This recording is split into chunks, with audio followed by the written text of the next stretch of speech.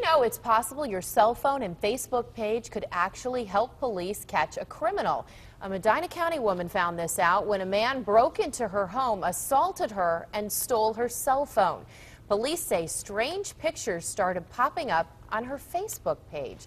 Kristen Severance, with our partners at the Ohio News Network, talked to the U.S. Marshals who tracked down that suspect. And Chris, how did those pictures end up on the victim's page? All right, Alicia, when I take a photo with my phone here, I'm going to take a photo of the newsroom camera and the teleprompter.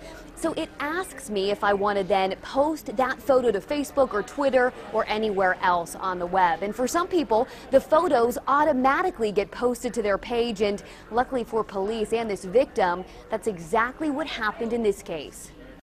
Police say 25-year-old Sean Pack broke into this Hinckley Township home and started looking for things to steal. And she had all those newspaper out there in the front, and everything looked like nobody was around, so that probably looked like easy pickings for him, you know. The 67-year-old homeowner was there. Police say she heard what happened and came downstairs with a gun. The two wrestled and she broke her wrist. They beat her up, took a few of her items, and fled the scene. One of those items, her cell phone. The U.S. Marshals say strange photos started popping up on the victim's Facebook page. The cell phone was set to post the pictures on Facebook automatically. The U.S. Marshals Violent Fugitive Task Force tracked down the person with the phone who told them he bought it from Pack. Yeah, that is kind of dumb, huh?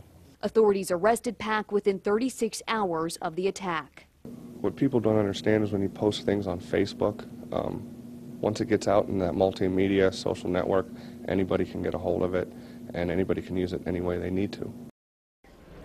And in this case, it led to an arrest. Pack is in the Medina County Jail tonight on a $1 million bond, and he's facing robbery and assault charges. Live in the newsroom tonight, I'm Kristen Severance, the Ohio News Network.